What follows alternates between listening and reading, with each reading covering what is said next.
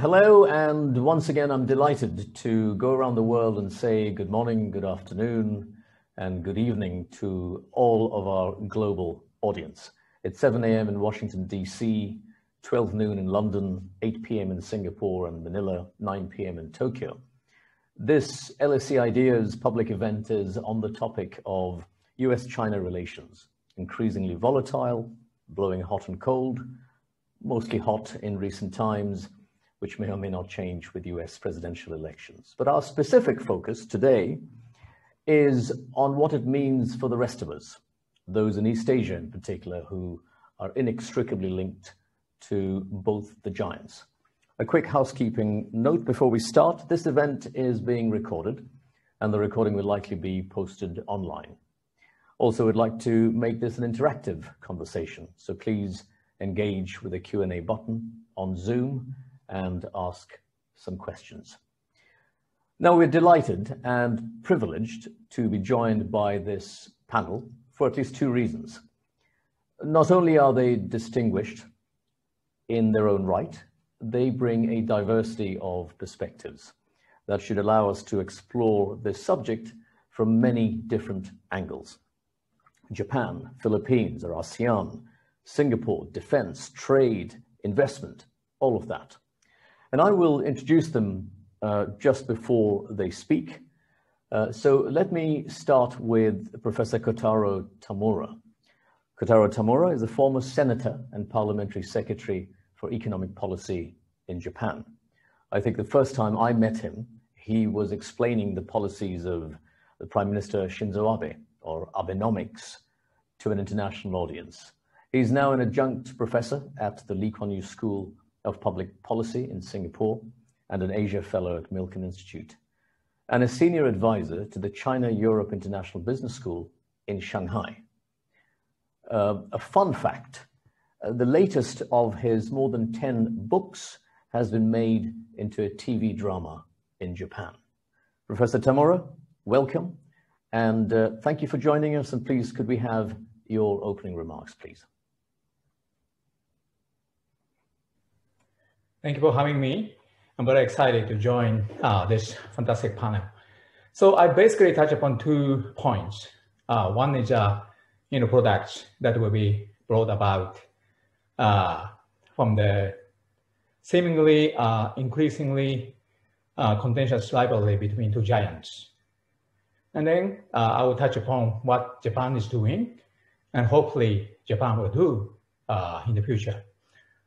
So one is that, I would rather focus on the positivity and the bright side of the products made by this competition between 2 titans. Of course, there are so many concerns and negativities, and that will be covered by much more intelligent fellows and my friends speaking after myself. So, competition is sometimes and always doing good and bad.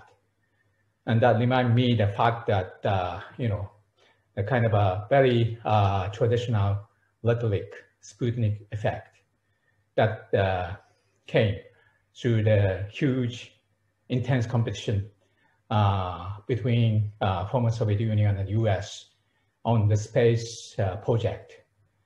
So this time around, I can say to some extent that will happen in more extensive way. From not only space technologies, but also AI, supercomputing, quantum computing, and food production, renewable energy, battery technologies, and the medical technology, and so on.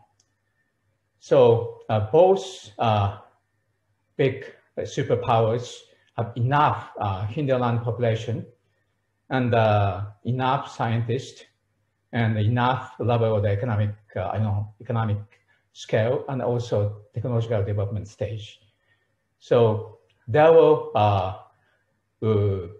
invest almost all resources they have into the technological race between the 2, and that will be deployed to many ways into the societies, because it's good for business, it's good for competition, it's good for economic development for further of their countries. And that will be also applicable to the countries, I mean, the rest of the Asia, to convince the rest of the Asia to join their side. So taking a side is difficult for rest of Asia, but at the same time, convincing rest of Asia to join their side is also not easy task for them to achieve. So I think beauty of Asian countries, including Japan. Japan is, also sitting in the middle of the two titans. Very difficult way. Like many other countries, China is already the largest trade partner. At the same time, US is the most important security allies for Japan. So it's very difficult to take one side, but Japan is joining in many ways to US side. But at the same time, new administration is very pro-business and very, forward-looking to do more for the inbound tourism. So China is very important in many ways. The beauty of Asian nations is not saying black and white very clearly. So we are obscure. We are between yes and no. So we can have a wisdom to reframe yes and no into many ways. So I think Asian countries will be benefiting to implement those technologies refined through the competition of two titans, such as AI, supercomputers, robotics, automation, food technologies, and renewable energy technologies and medical technologies. And not only technologies, but also infrastructure building and enhancing connectivity. So those two titans will race in those space as well. And Japan is, in this respect, doing, along with US, and we are announcing free and open Indo-Pacific corridor. And the other side is mentioning about One Belt, One Road. So we are ready, both are ready to do more for the infrastructure development of the rest of the Asia and enhancing connectivity physically and digitally. So saying not clearly yes and no,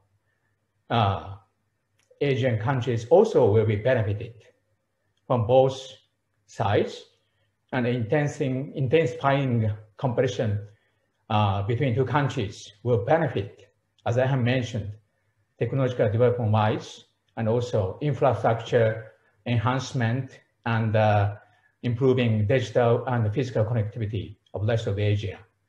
So Asian countries will be benefited through two titans battle over two big space, technological development and also infrastructure building. There's many challenges and the negativities and concerns coming from the race between two titans that seems like only intensifying, regardless of which administration will be taking over US side. So that's my points. And what Japan is do and will do is that Japan is taking a balancing mediator play between the two countries. And Japan is under the Trump administration, Japan is do a lot. US is American first. China is not respecting IPs. So we are mediating, saying respect more IPs to China. And American first, forget about American first, coming back to the international platform. So we are balancing that. And we do actually a lot, including TPP 11. And, today is the inauguration of the ASEAN Summit. And probably RCEP will be agreed. And this is the first free trade agreement done between China South Korea, and Japan. And 30–40% of the trade and 30–40% of global GDP will be covered to some extent by this agreement. This is for the first time. And Japan is big. We can call out Japan as a upper medium-sized power. So Japan is number 5 in firepower, number 3 in the economic power.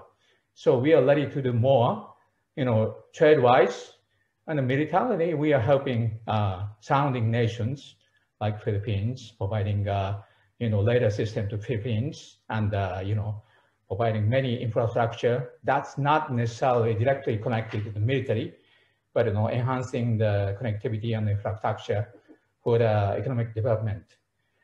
So Japan will do more, although our resources is limited because of the shrinking aging population, but we still have a deep pocket. The budget for international relations and trade and enhancing international securities is relatively small than compared to the Japan's social security burdens. So I will get him. How many minutes do I have?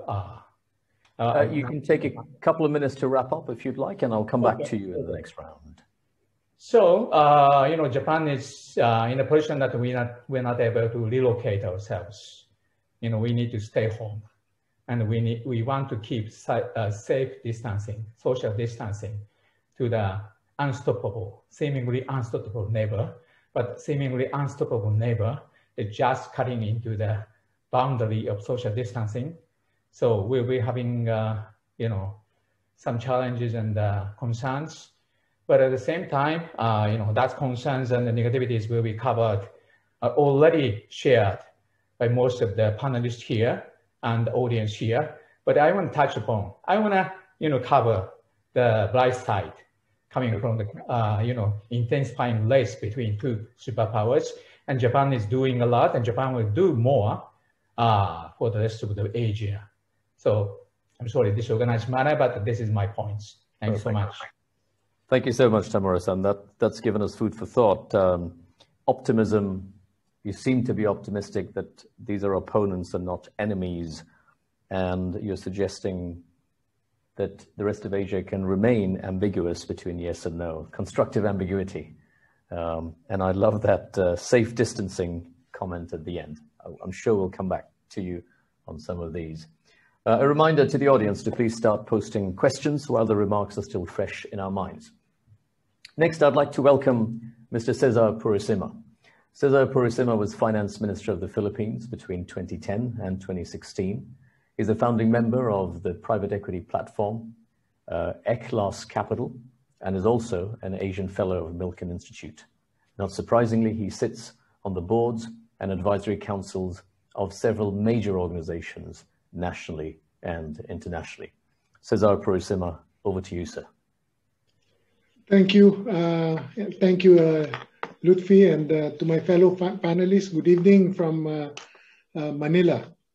Looking at the title of the panel, When Elephants Fight, reminds me of an African proverb that whether elephants fight or make love, the grass gets trampled. And, I would be careful to rush to say that ASEAN is that grass that the elephants like the US and China trample on. Because to say so means that ASEAN is just a passive victim and does not have any agency to shape its own destiny.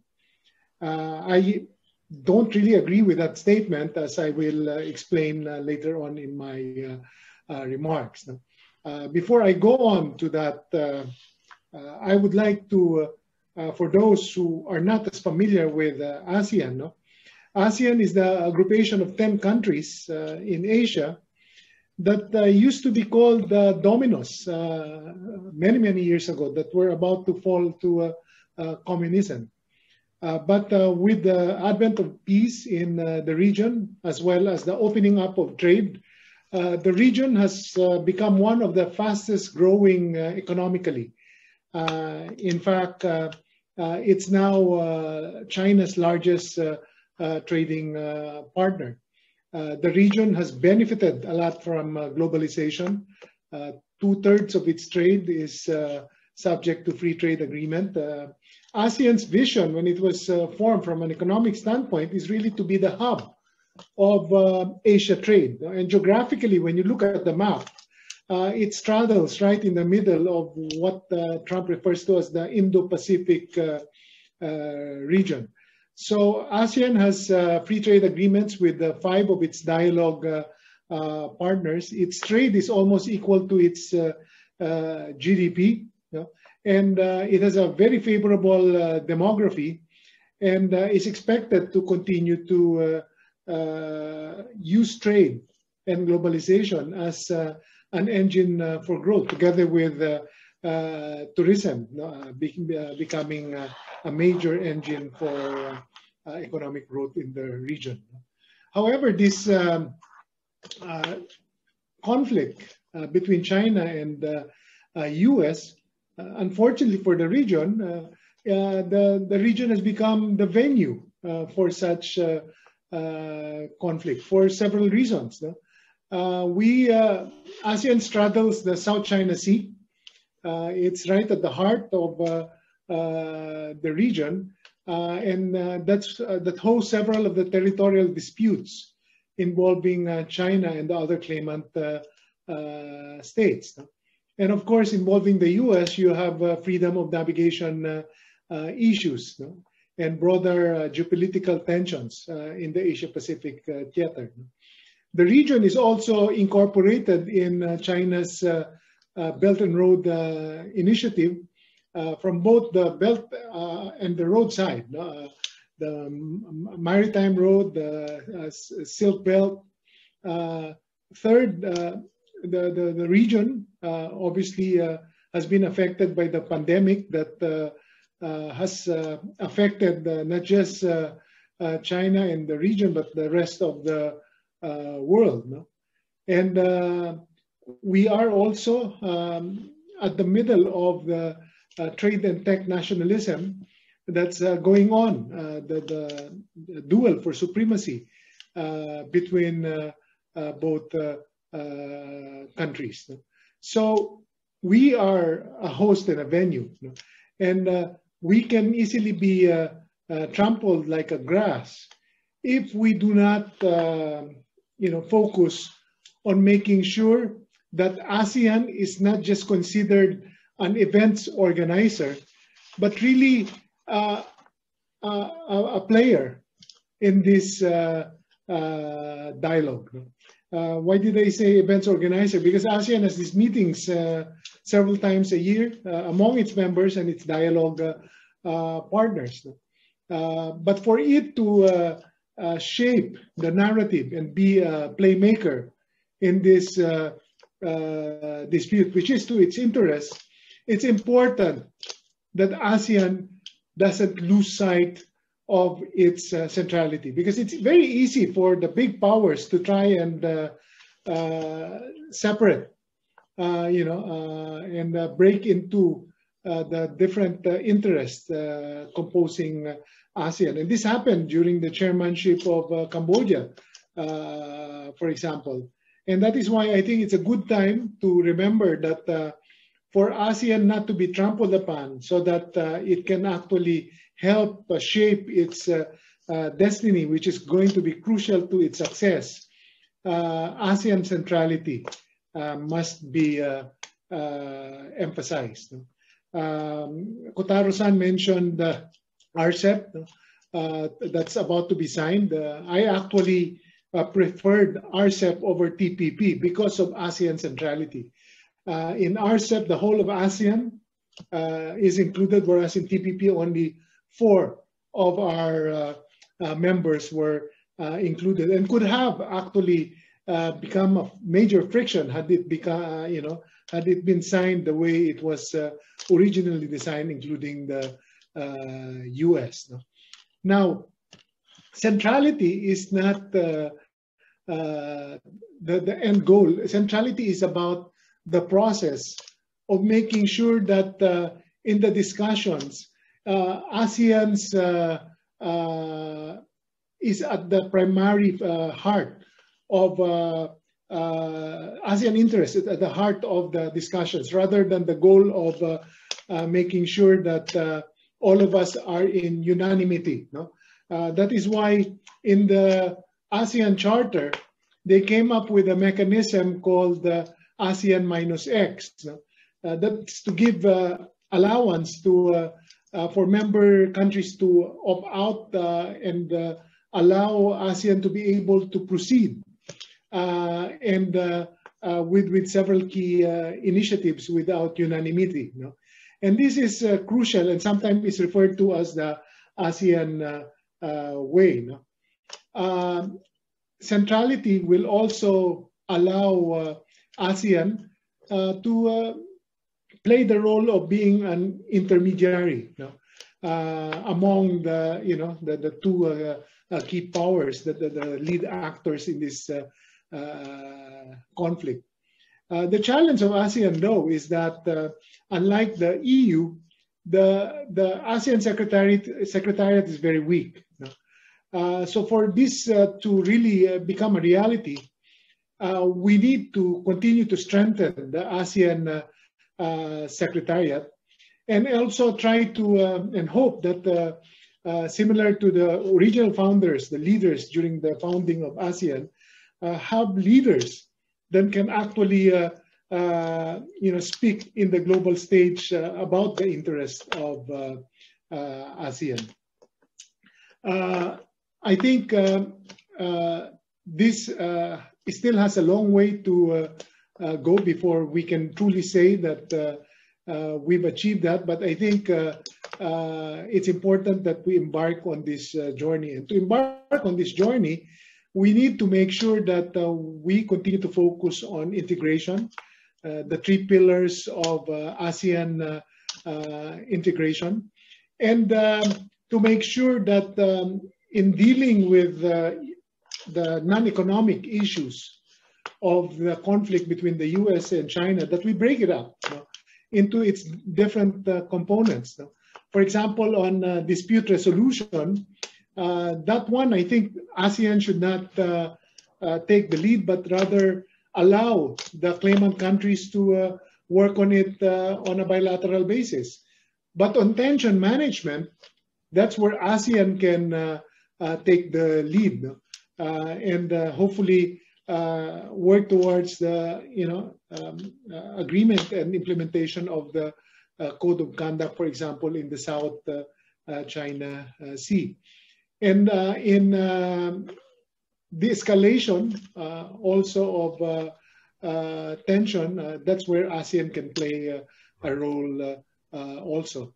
This is clearly, like walking tightrope, because it is hard to decouple the security as well as the economic issues.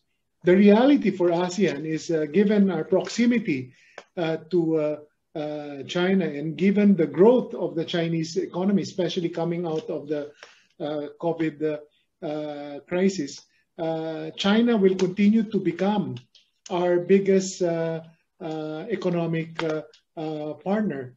And yet, from a security standpoint, historically, the US has been the partner of many major ASEAN states. The Philippines, in particular, is a treaty ally of the US. Now, so for ASEAN not to be trampled upon in this fight, many things we have to not just be an event organizer, in summary, but we really need to be part of the dialogue and be a play maker, not be looked at as a peripheral issue. And this can be done by continuing to focus on ASEAN centrality and being smart about the decoupling of security and economic issues, as well as breaking down the security issues into different components,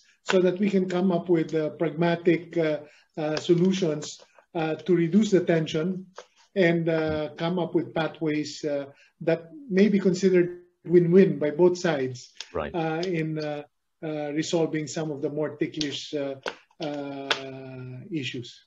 Thank you. Thank you so much, Mr. Purisima. So in order for ASEAN to have agency, it's important that it's not picked apart, that it's seen as an integrated, coherent unit, is what I understand to be one of your messages.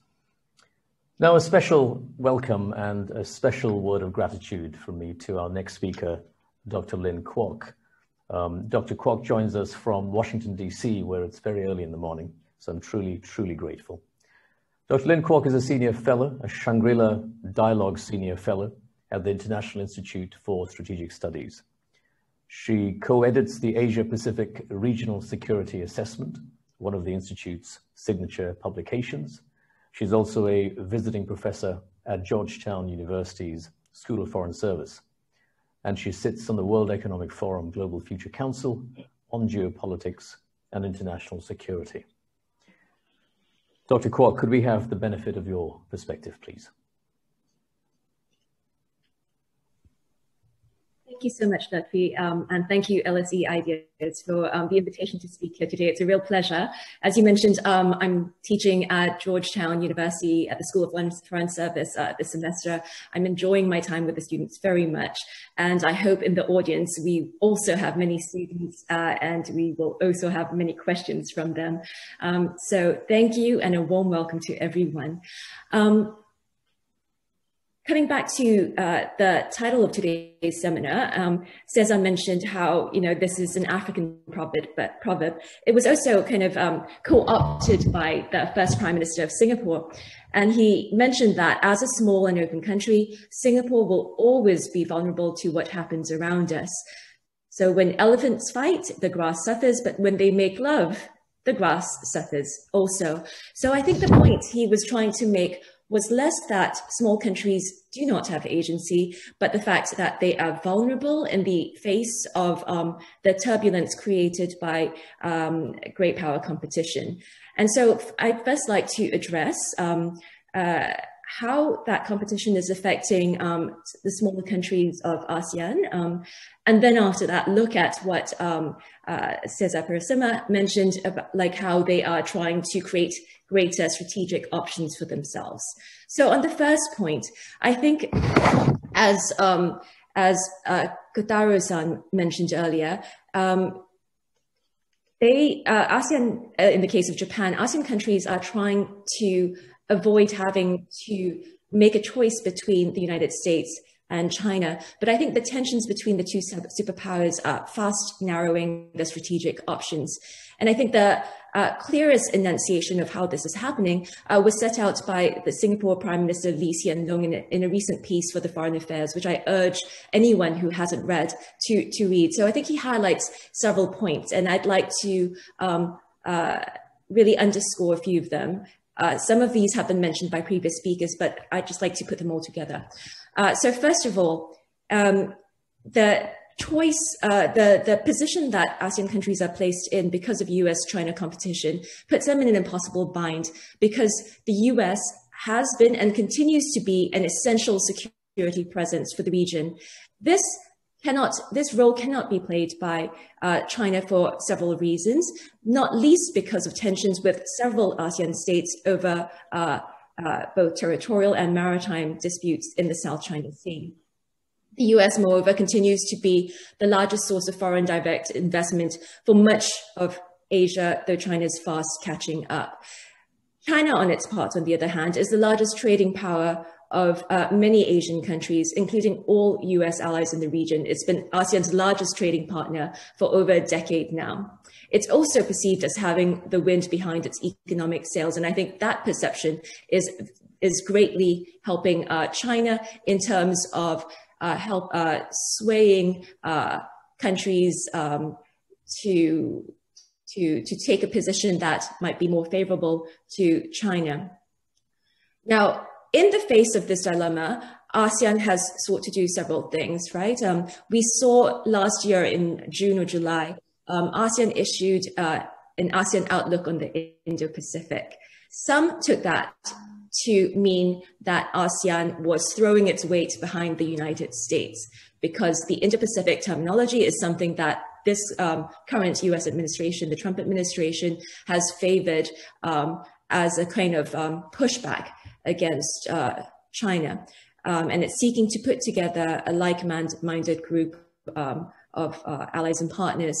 However, if we look at the ASEAN Outlook on the Indo-Pacific, it's a far more nuanced document than that. Although it adopts the Indo-Pacific terminology, it also references the importance of infrastructure development to the region. And that, I think, is a nod to China's Belt and Road Initiative. It also avoids mention of the quadrilateral security dialogue, which is considered the more muscular arm of the Indo-Pacific strategy, and China resents the quadrilateral security dialogue, or Quad as it's more commonly known.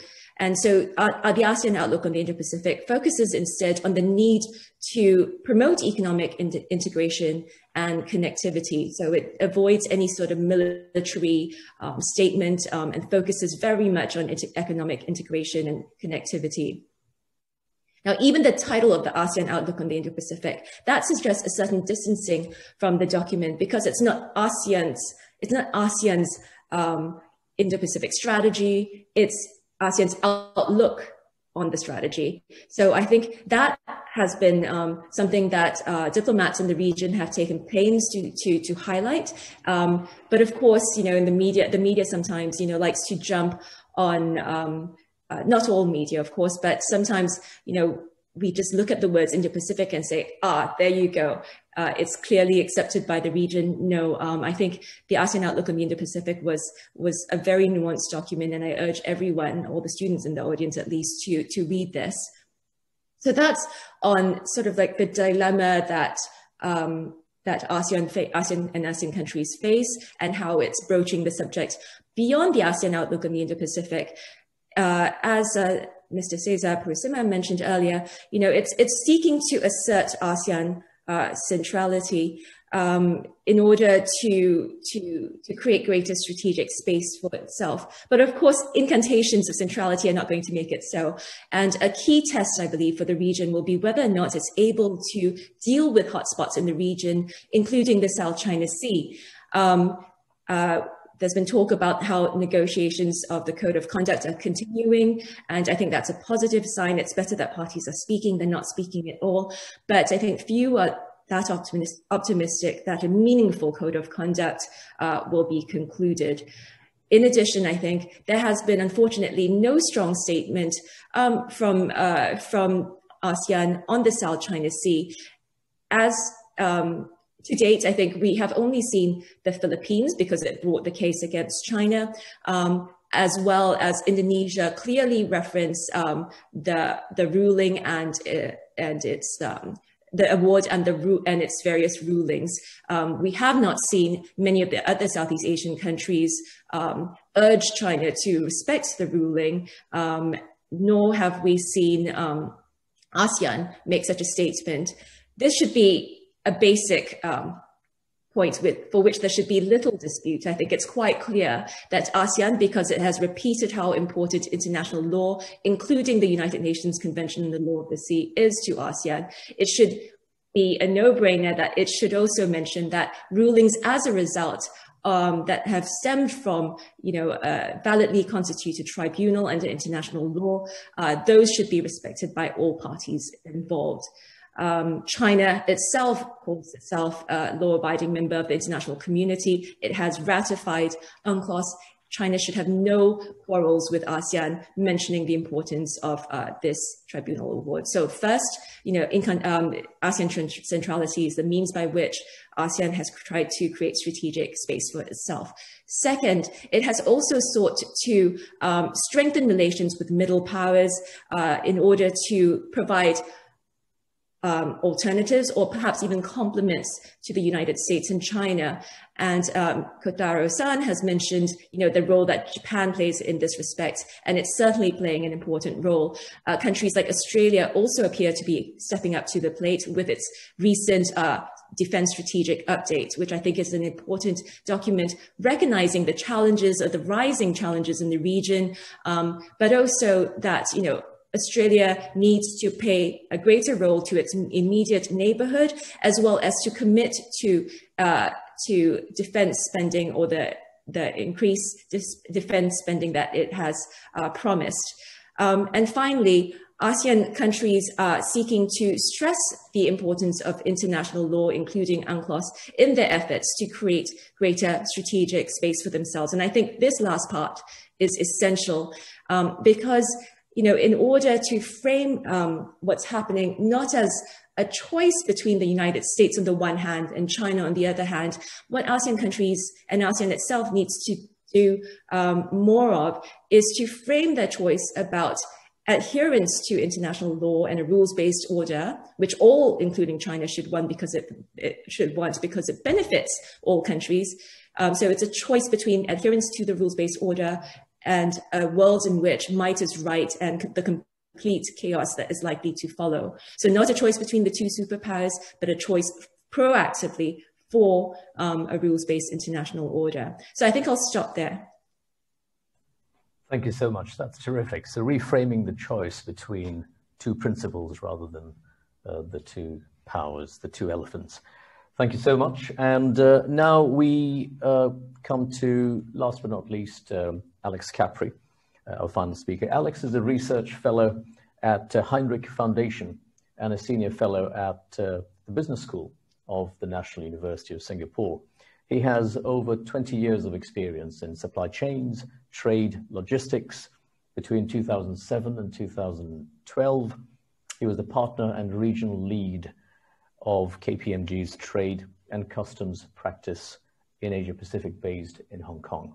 Alex, the floor is yours. You're on mute, Alex, sorry. Thank you. I was saying thank you very much, Lutfey, and good evening, everyone. Some interesting insights from the speakers before me. I'm going to step back just a little bit, and I'm going to share with you what I see as the key trends or dynamics that are influencing this systemic rivalry that we're witnessing between the United States and China, and then apply that to global value chains, and then bring that down to the Southeast Asia or the Asia Pacific theater, and then talk about where we might be going from here. So I'm going to focus a great deal on this phenomenon of techno-nationalism. This is what I've been focusing on now for a number of years. I have a book coming out on that in early next year. And so in the context of this systemic rivalry, we're in a period where we are not in a trade war. This is not a trade war. This is a paradigm shift. This is a complete shift or tilting away from decades of laissez-faire, open trade, essentially frameworks of rules that have been designed and dominated by the United States and its allies. We're now approaching a kind of neo-mercantilist world on certain levels. And when we put this in the context of China and the United States, I want to focus on techno-nationalism. And what is that?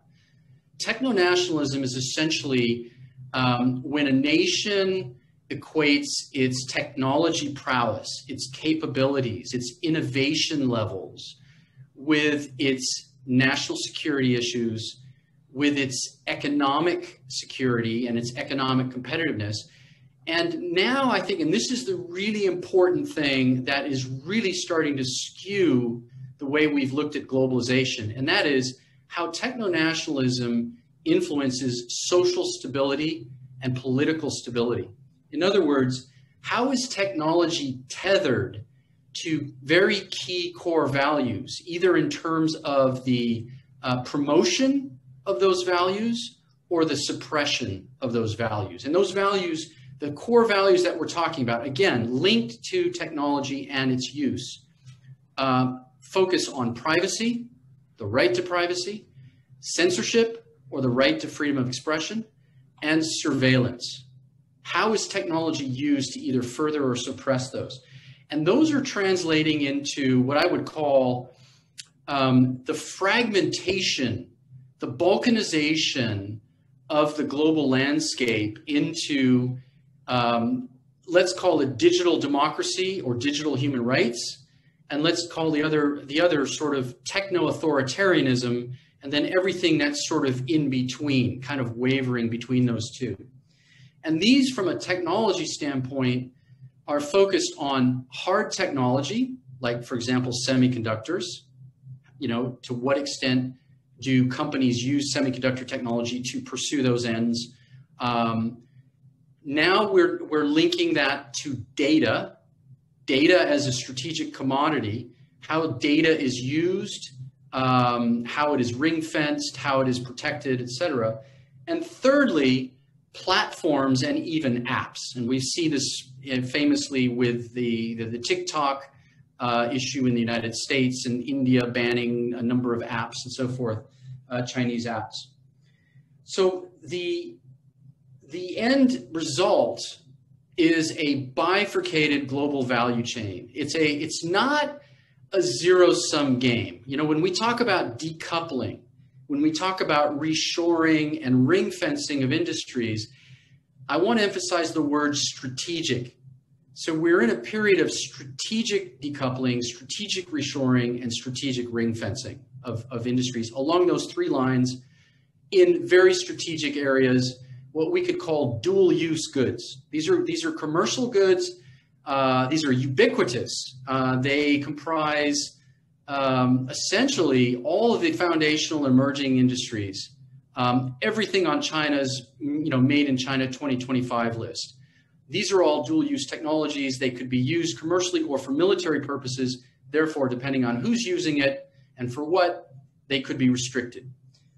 So the bifurcation that's happening is this strategic decoupling, and therefore we're seeing more localization, more fragmentation, and this so-called, what we could call an in China for China strategy, an in China for China supply chain, an in India for India supply chain, and so on and so forth.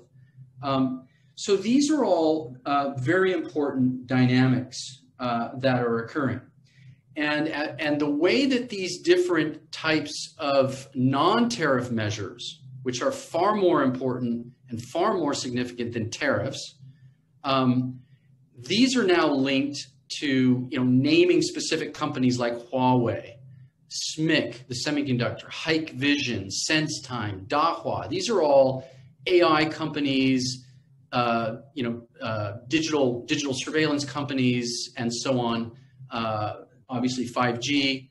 So again, if we apply the use of these technologies, we're seeing the linkage of sanctions and export controls being levied against these companies for things like the imposition of the national security law in Hong Kong and how those companies play a role.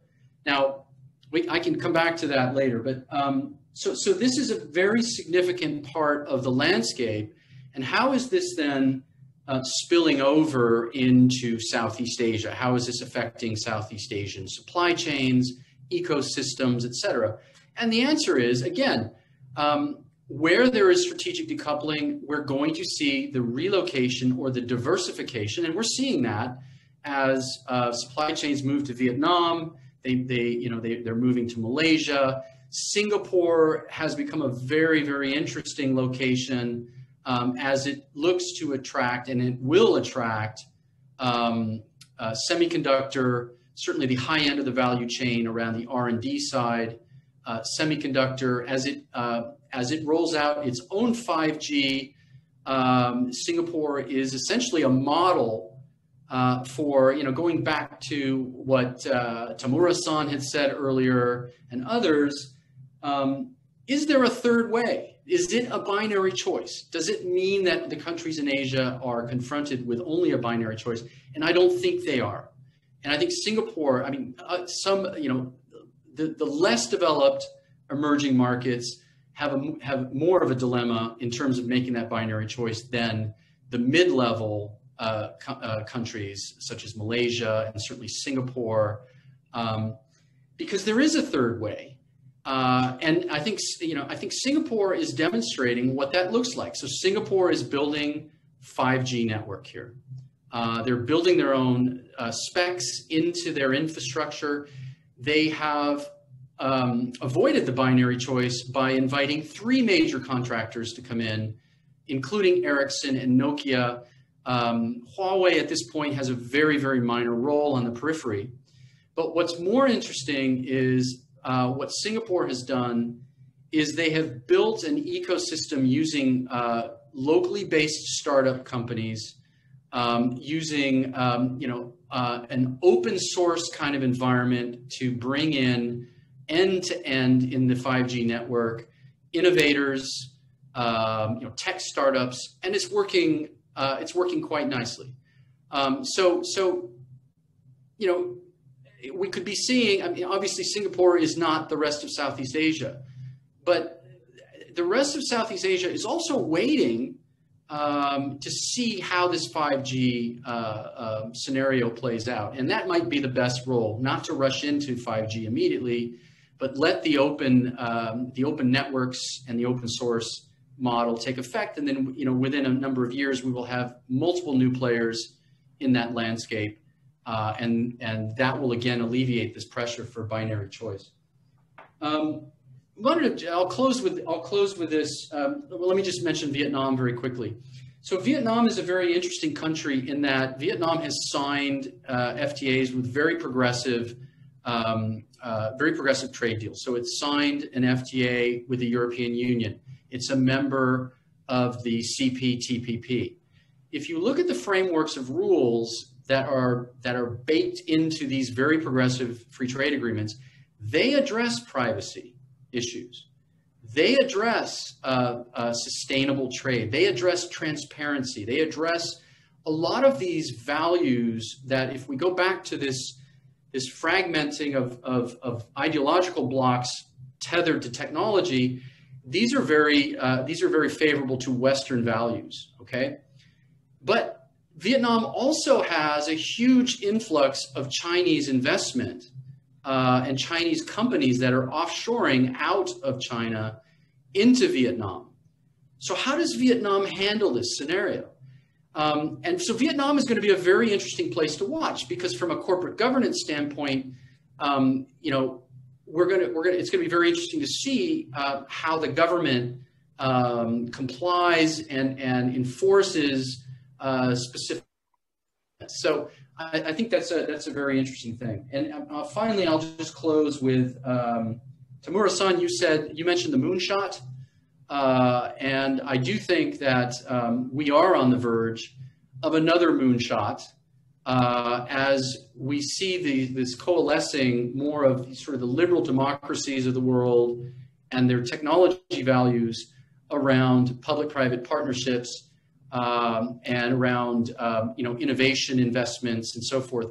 And that is going to trickle back to Southeast Asia, because there will be supply chains that will align themselves along rule frameworks that will result in, again, shifting supply chains throughout Southeast Asia and investment and so forth. I'll close with that. Thank you very much, Alex. So we have the full sweep of the opening remarks now, and a good flow of questions coming up as well. Let me quickly go through one round of my questions, and then we'll dive straight into that. Tamura-san, Japan is paying companies a lot of money to come out of China and either go back home to Japan or relocate to a third country. Is that aggressive decoupling, or is it just risk management? Yeah, as you mentioned, recently Prime Minister Suga announced Japanese government will subsidize the companies which relocate their companies and supply chains from China to Southeast Asia. So we find that China is trying to put every supply chains beneath their handle. China try to put themselves to the top of every supply chains. not only business-wise, but also as a national security-wise, it's a little bit concerning to Japan. So Japan is now subsidizing the relocation of the supply chains from China to Southeast Asia. So yeah, yes, and also Japan is trying to make it good excuse and a good start point for the Indo-Pacific free and open corridor. So try to pave the way to let them join to take a balance between Belt and Road Initiative. But at the same time, please don't forget, Japan Prime Minister, the former Prime Minister, Shinzo Abe, announced 1.5 years ago, Japan will join Belt and Road Initiative as well. And several companies are already implemented into the Belt and Road Initiatives. So we are not fully taking balance, we are hedging at the same time. I see. So it is hedging, it's risk management. It's interesting how you have this dual world on the security side on the one hand, and just how intertwined you guys are from an economics point of view.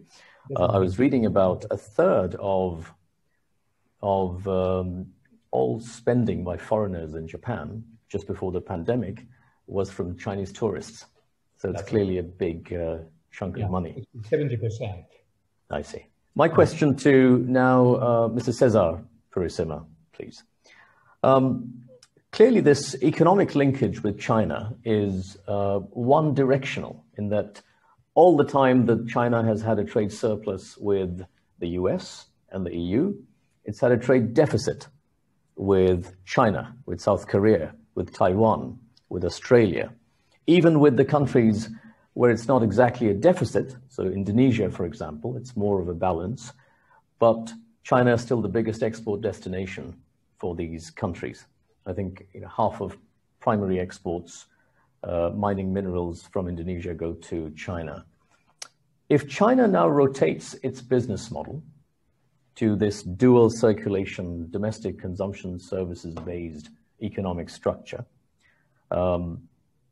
is the rest of ASEAN really able to pivot their business model? Are they agile enough to respond to this requirement? Because it looks like it's quite urgent, with or without US-China conflict. In fact, I see the dual circulation model and the pivot as an opportunity for ASEAN. One, the proximity of China makes China a natural market for ASEAN countries. And as China becomes a market of last resort, similar to what the US has been to the rest of the world since World War II, you can see regional supply chains emanating from China, going to ASEAN and back to China. And this will help change the nature of our trade relationship. Right now, the bulk of exports of the region really is part of global value chains. In fact, the model is a fragmented one where the product is passed from one country to another, rather than from a producer to a consumer relationship. So if China has a dual circulation strategy, I think ASEAN should really take advantage of that, and in fact create an ASEAN circulation strategy as well, where the hope is to increase intra-ASEAN trade and change the nature of intra-ASEAN trade from intermediate goods to final consumption goods. Now, intra-ASEAN trade has been stuck at around a quarter of ASEAN trade the past 10, 15 years. And if you increase that to 40%, that should be enough stimulus for the ASEAN economy to be able to cover whatever will be lost from the shortening of global supply chains, especially as the advanced countries are dealing with their domestic unemployment issues. So I think it's important that we continue to refocus and take advantage of the fact that we are next door to what will ultimately be the largest market in the world. Right. Thank you. So it's an opportunity. Dr. Lynn Kuok, my question for you, I was struck by, when you explained it, the language, the importance of choosing the right words as you tread this path. Indo-Pacific, it's outlook, it's not strategy. And I was also struck by what I think is ASEAN trying to have its cake and eat it too, which is China, we would like all of the economic benefits from your camp, and at the same time, we'd like all of the security benefits from the US camp. And I don't know if that's sustainable or not. My question is, does ASEAN feel good that it's being courted by both sides, or does it feel squeezed that it's being pressurized by both sides? I would say it's a bit of both. So in the sense of it being courted by both sides, I sometimes think about an image that was often used when used about lawyers. So I was once a lawyer, and lawyers have the most terrible reputation. And so you have a picture of a cow, and you have two disputing parties, who don't get along. One is kind of tugging at the cow's head, one's tugging at the cow's tail, and you have someone in the middle milking it. And so that person in the middle allegedly was a lawyer milking the cow while two parties dispute. So I wouldn't say that ASEAN is that party kind of milking the cow while the US and China, for want of a better word, war with each other. But on the other hand, I think there have been some benefits for ASEAN in terms of the United States paying it greater regard. China, obviously showing how generous a country it can be if only ASEAN countries pay heed to its desires. So I think a clear example, and Mr. Cesar Purisima can correct me if I'm wrong, is that we saw the Trump administration last year, I think it was last year, clarifying that the US-Philippines Mutual Defense Treaty actually did cover the South China Sea. So there was a clarification of the Mutual Defense Treaty, which the Philippines had been urging for a long time. So that's just one small example of how I think the ASEAN countries have benefited from US-China rivalry. Another example, it took place just a few months ago. Secretary Pompeo made a strong statement supporting the arbitral tribunal ruling in the Philippines case against China. Now that ruling, that award, was issued on the 12th of July, 2016. So that's a confirmation from the United States that comes 4 years late.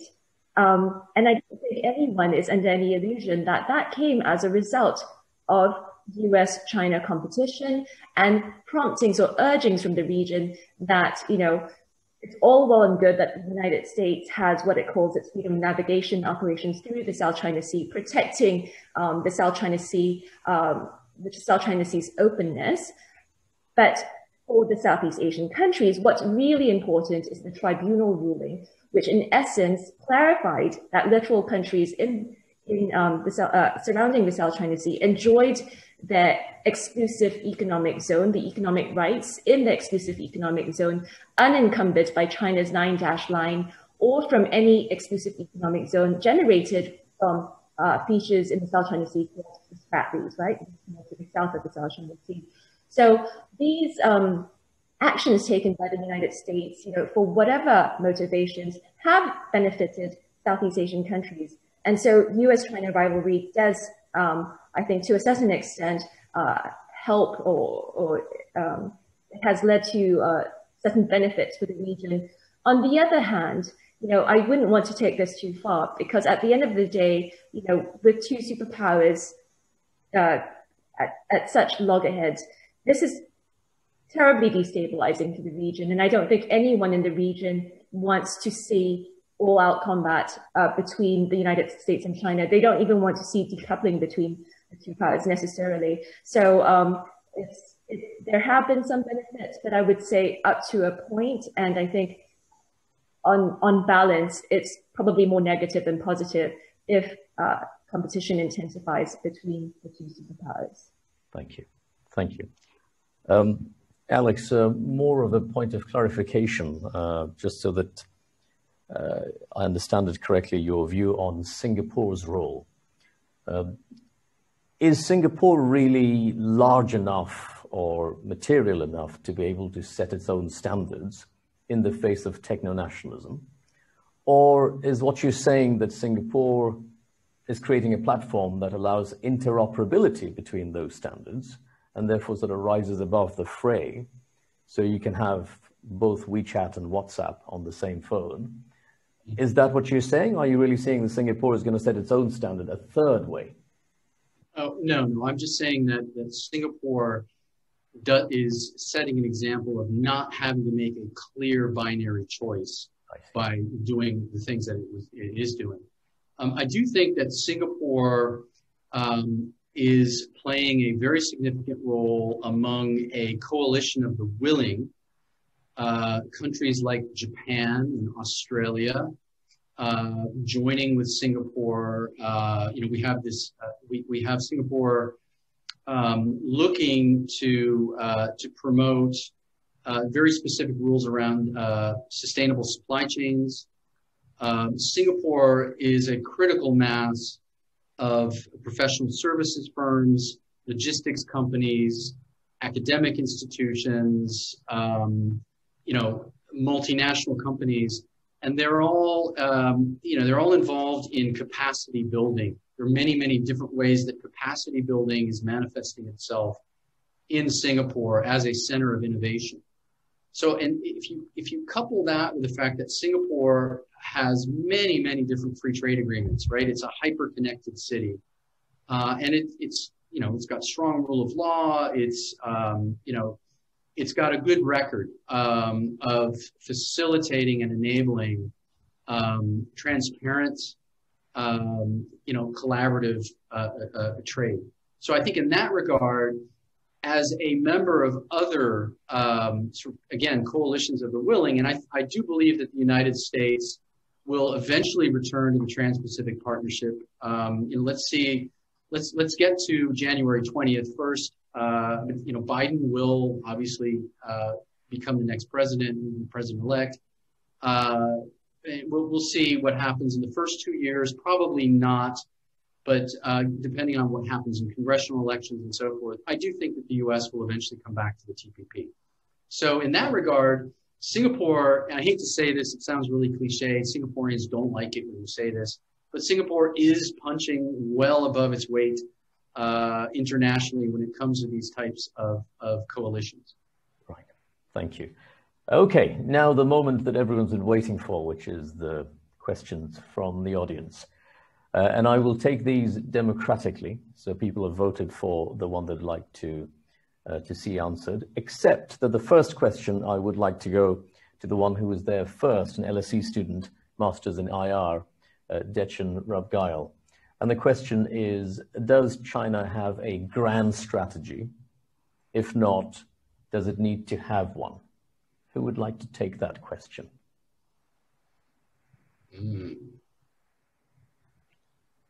How would I leave that question there for now? You guys can have a think about it and maybe we can address that right at the end.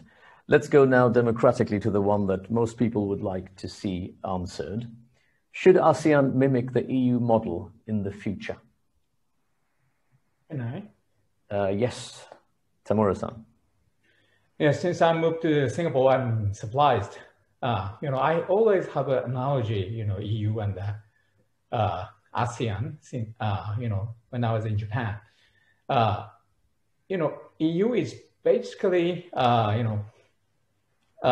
generally speaking, it's a Caucasian Christianity and the same size of the economic development stage. And for example, the richest country in EU is Luxembourg, and the poorest country in the EU, per capita wise, it's Bulgaria. The difference per capita wise is 4 or 5 times.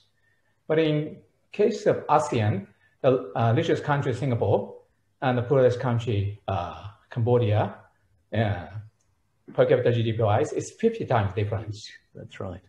And also, the regime wise, the type of regime, also Italian regime, democratic regime, and a presidential system, cabinet parliament system, all the type of regime happens in ASEAN. And the economic development is so diverse. And also ethnicity, religion-wise, all religion in the world is here. All the ethnicity is here. And the resource-wise, EU has a budget enough to have their own parliament, enough to have own their administrative branch. But ASEAN, there's no resource like that. There's no president of ASEAN. There's no parliament of ASEAN. There's no, administrative branches. I guess the question is, should it go that way? What's your view? It's premature. It's so diverse. It's too fragmented, I think. I agree. And if I may add, Lutfey, I agree that ASEAN shouldn't go the way of EU. We should continue to learn from the experience of ASEAN. In addition to the differences that Kotaro-san mentioned, we don't have a Germany in our midst that can actually fund a lot of these necessary expenses of integration. But there are things we can do to improve integration. For example, the ASEAN 6 agreeing to a common customs border, or harmonizing standards, regulations, improving digital connectivity and physical connectivity. There are a lot of things short of what the EU has done that can really improve the lot of ASEAN. Thank you. Can I ask a question to Purisima-san on that issue, because he's a member of the member country's representative. So, you have, instead of having Germany or France, you have Indonesia. It's 40% of the population, 40% of GDP of the total ASEAN, the big boy. So do you think Indonesia can lead, ASEAN for the further development of ASEAN as a community, ASEAN as an entity, or Indonesia won't? Indonesia is very important for many reasons. You can mention the fact that it's the largest moderate Islam population in the region, and that's crucial to maintaining harmony in the region. But it doesn't have the financial resources of Germany. But clearly, Indonesia is going to be a key player in the region. Right. Maybe, yeah, please. If I might jump in, I think I absolutely agree with the former speakers about the views on whether or not the EU should be a model for ASEAN. And I think the answer is no, it shouldn't be a model, because there are distinct differences, and the formalization probably of the EU model probably will not work very well in the ASEAN context. And I think a former Secretary General of ASEAN framed this very well about how the EU can be looked towards for ideas, but not as a model. So I think that's what Mr. Cesar Purisima might have been alluding to. We can generate inspiration from the EU model, and I would highlight, perhaps 3 points. First, and I think ASEAN has adopted this, greater economic integration to achieve stronger political and security ties between the countries. Second, I think the EU is inspirational in the sense of its emphasis on values and norms, and I think ASEAN is moving in that direction, and I think that is also a very positive development. And third, the European identity, I think that is probably more well developed than an ASEAN identity, and we need to think about more creative ways about developing an ASEAN identity. It's usually not very exciting. So I used to also work in a TV news station, and I remember that covering both EU as well as ASEAN events were not terribly exciting, because all you had were pictures of meetings and talking heads, and it's not very captivating. Most ads or publicity coming out from ASEAN, it looks very 1970s, 1980s, and we could have more exciting things, particularly to captivate the youth in the region. So we should be thinking about more interesting and innovative ways to promote an ASEAN identity and moving towards a greater ASEAN identity. And I'll leave it there. Thank you. That certainly makes sense to me as well. I sometimes joke that the only place where I see actually Asian identity is in the canteens of Western universities.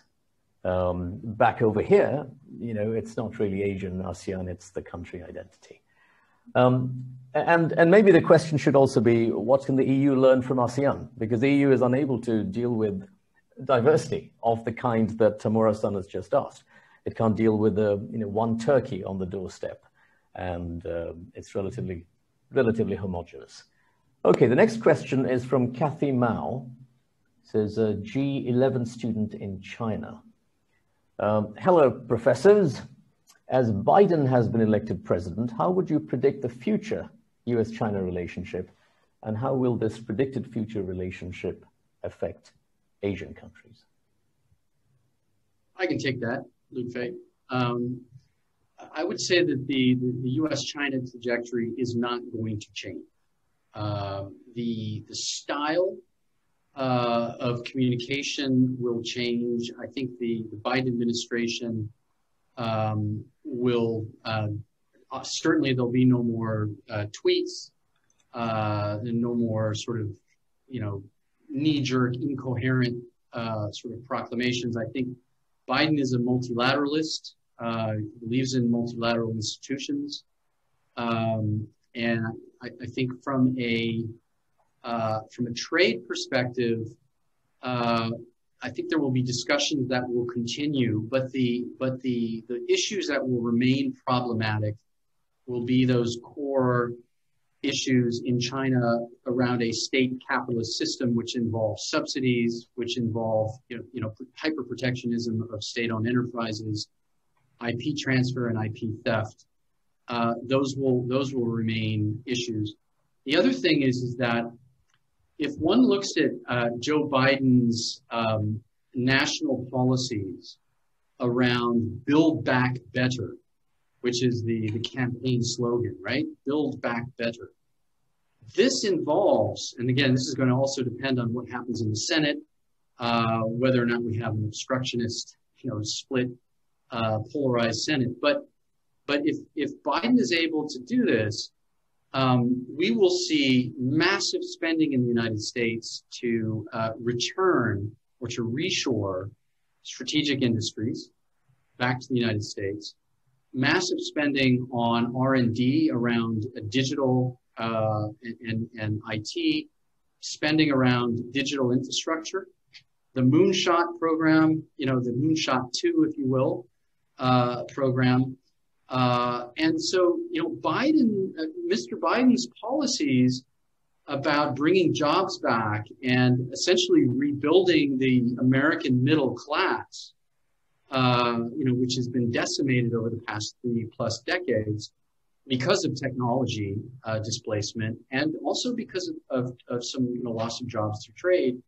I think Biden is very much going to continue and probably will achieve effectively what the Trump administration actually wanted to do. Again, while I have you here, Alex, will he join TPP or seek to join CPTPP? Well, look, it's a very sensitive topic. Trade is a very sensitive topic, and if you look at the traditional conservative position on free trade, it's sort of eroded. Because again, if you're a conservative or Republican, you're not going to get elected in the United States unless you appease Trump's base. And the same thing with the far left. They've turned, they've never been big fans of trade, and Biden is going to have to appease sort of the so-called progressive wing of the Democratic Party. Having said that, I think, again, depending on how the first 2 years go in terms of what gets done, if Biden is moderately successful and things go moderately well, I do think that there's a very good chance that with a little bit of tweaking, restoring those 20+ provisions that have essentially been put on hold around, e-commerce and digital trade, sort of put them back in, make it look like they've renegotiated it, et cetera. I do think that it's possible. It's a possibility that something like what Canada did, I guess, before they joined. Do they need more tweaking? More yes, Canada was instrumental in getting the word progressive in the CPTPP. Yes. That's what I'm learning today from both you and Lynn Kuok. Language is everything that matters. Okay, next question from Peter Dernot from Ghent University, Belgium. Are there currently any... Sorry, Lynn. I would like to jump in to address this point on the future of US-China relations, because I think that's a very important one. As we said, it's going to affect the rest of Asia. And so I think I would agree with Alex when he talked about how, the structural issues are here to stay. So Trump has been blamed for the downturn. President Trump has been blamed for the downturn in US-China relations. His trade war certainly didn't help, nor did his rhetoric upon the China produces re-election chances. That also did not help the relationship. But the relationship between the United States and China had been deteriorating and continues to deteriorate over a whole range of issues, whether in the South China Sea, trade and other economic issues, Taiwan, Hong Kong, human rights. That has all hurt the US-China relationship.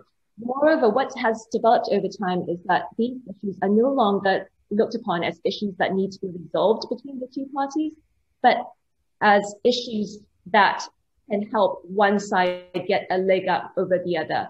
So it's not, let's solve, trade disputes, or let's solve technology, or let's solve disputes in the South China Sea and talk about how, certain rights are enshrined in the UNCLOS. It's become, let's use this as a means to gain advantage over the other side. So that's very, very dangerous and very problematic. So whether we see a reversal under Biden administration, that's an open question.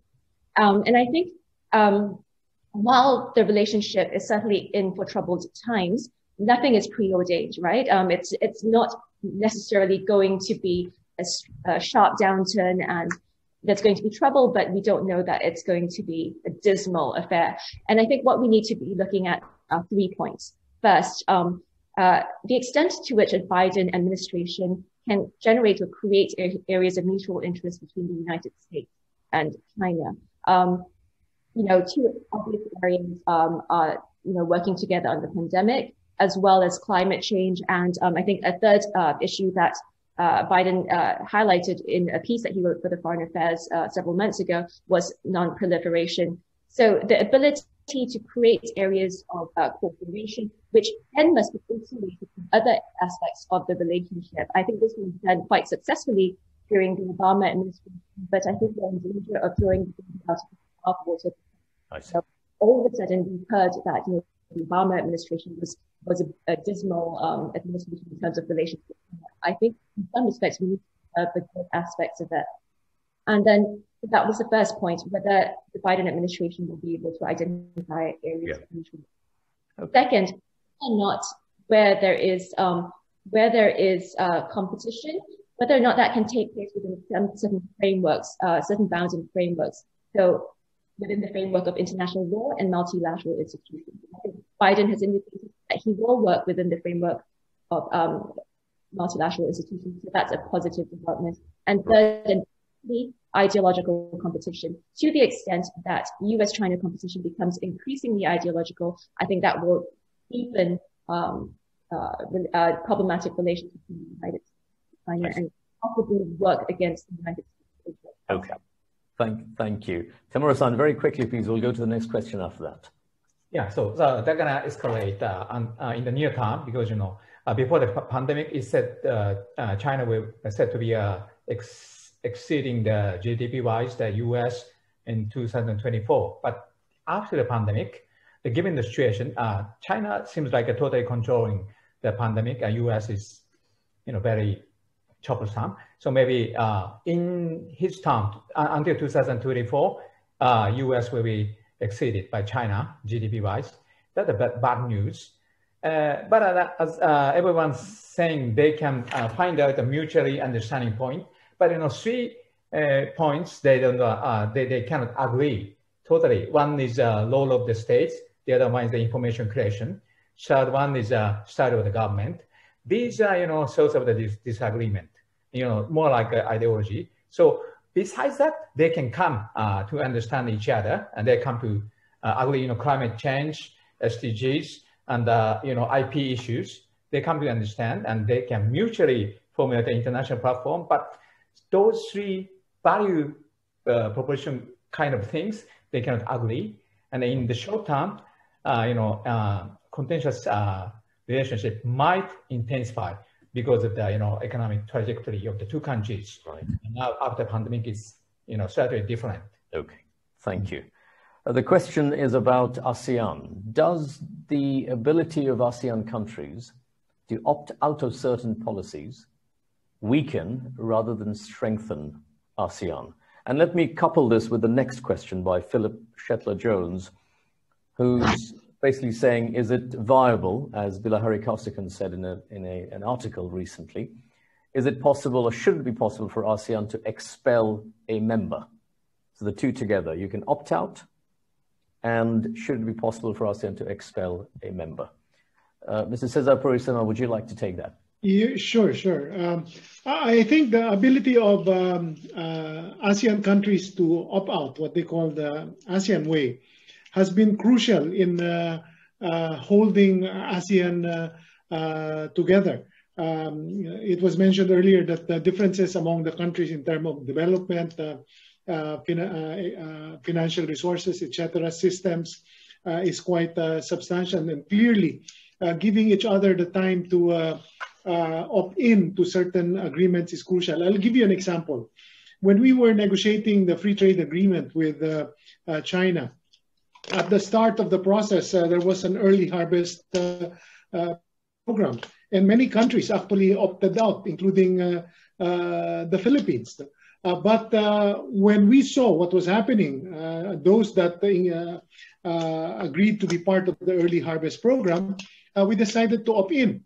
So it gives you time to get your local political dynamics in order and understand how you can participate to your advantage. I think that's been a very good mechanism.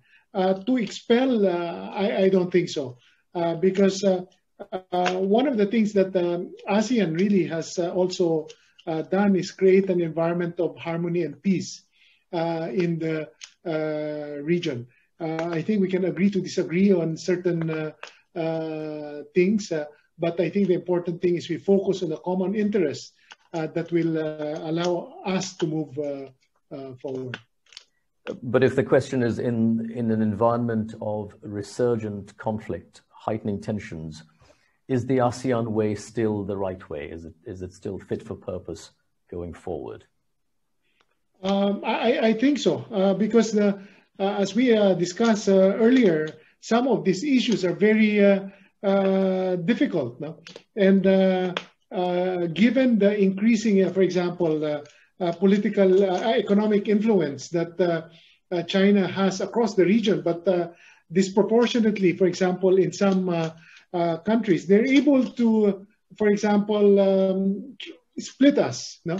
And create difficulties in terms of coming up with a common position. So agreeing to proceed with others opting out gives us an opportunity to move forward without breaking up the aggregation. Thank you. Sorry, Lynn, would you like to say something? I'd like to address Dr. Shetler-Jones' point because it's a very interesting one. Should we expel Laos and Cambodia according to Bilahari, if I remember his point in his article correctly, what he was saying is that these countries consistently adopt a pro-China approach and fail to take into account the broader ASEAN interest. And so I think once we start going down that route, we have several difficulties. First would be, who decides whether or not a country is taking a pro-China approach? And also, should we start explaining countries what's perceived as a pro-US approach? Will we have anyone left in the ASEAN bloc after that? Do we start expelling one by one? And who should be the ones deciding whether or not certain parties should be expelled? Should be the rest of the members as a unanimous decision? And will there be anyone actually agreeing to this? Because at the back of their mind, they're probably thinking about the precedent that they create and whether or not one day they are going to find themselves on the other side of the fence. And I think one possibility that we might want to explore a little bit more, or ASEAN might want to use a little bit more, is the notion of ASEAN minus. We kind of move forward on certain issues where there is a smaller group within ASEAN who have interests in it. So I think that would be a very strong option for issues like the South China Sea. Thank you. So the next question is from Slovenia. With China overtaking the US as the European bloc's largest trading partner in October, where and how is the EU likely to position itself in all of this, especially after the election of President Biden? Alex Capri. Yeah, and Europe is in a very unique position. Europe is still very, very focused on key elements of the transatlantic relationship. When it comes to partnerships around AI ethics, development of technologies, again, going back to what I talked about in my opening remarks, around these frameworks and these values, Europe is very much looking to sort of rebalance and improve its ties, despite the fact that they have not completely, but very different views around data privacy with the GDPR, for example. They are really going after big American tech companies under antitrust rules. Despite all of that, Europe is realigning and will strengthen its ties with the United States because it's recalibrating its relationship with China due to the South China Sea, due to human rights violations in Xinjiang province, the national security law. So in that regard, I do see the transatlantic relationship doing just fine. But they will, of course, continue to trade with China. The EU Parliament has described China as a systemic rival. They will decouple strategically, as I discussed, but they will continue to trade in the more innocuous areas. You might even see an increase in trade in those areas. So I would expect that. Nice. I wish we had time to go back to that last question, but I'm going to have to skip over that one. Well, we have time for one last question. I'm going to go right to the bottom of the chat room. And this is from the University of Bradford, UK, Angie Hesham. With President-elect Biden, he made a reference to bringing like-minded allies to punish China economically, which is what will be his policy regarding South China Sea. For countries that are directly affected by that conflict, is this a welcome statement or does it make things worse? What is the statement? I didn't hear it, Lutfey. That we will, together with like-minded allies, punish China economically for its positions in South China Sea. Helpful or unhelpful?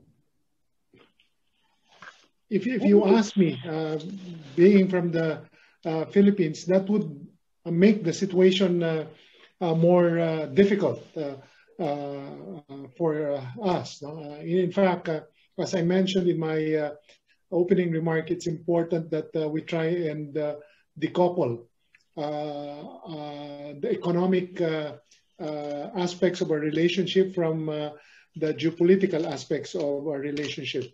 We should probably agree to disagree on our dispute in the South China Sea and put it to the side of our relationship and focus on the win-win aspects of our relationship, because territorial issues is a lose-lose issue. It's hard to resolve on a win-win basis. That is why, for example, a recent development involving Philippines and China, where there was agreement to jointly develop some of the disputed areas, I think is a way forward.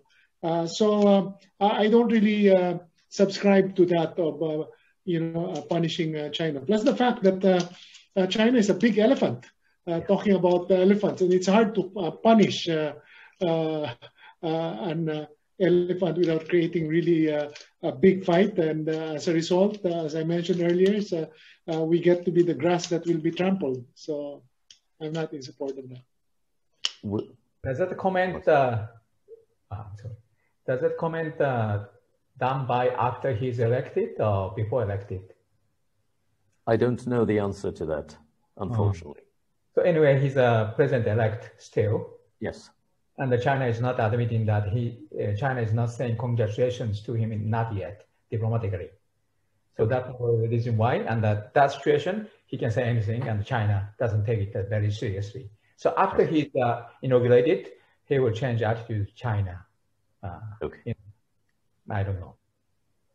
We just have a few seconds left. Any last comments from either Alex Capri or Lynn Kuok? I'd like to address the question. So I think language on punishment, I think that is relatively unhelpful.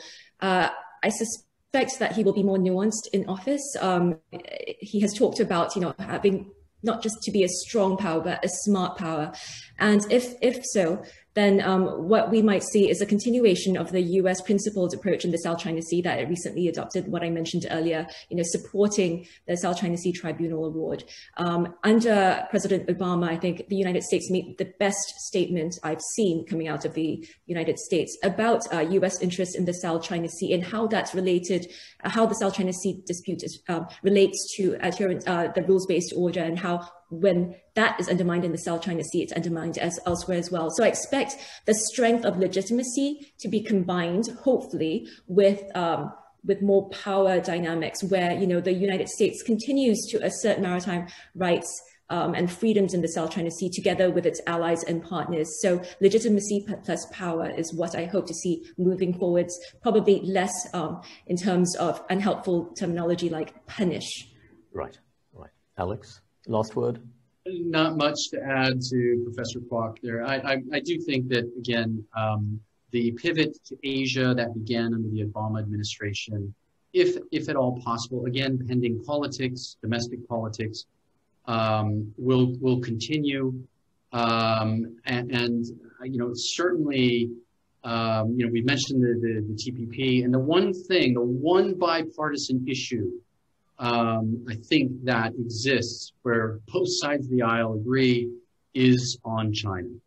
That's about the only thing that Republicans and Democrats can agree upon is dealing with the various facets of China that we've discussed.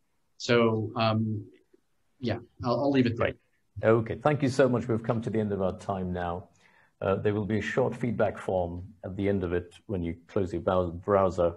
Would be very grateful if you were to fill that out. My immense gratitude to the panelists, the distinguished panel.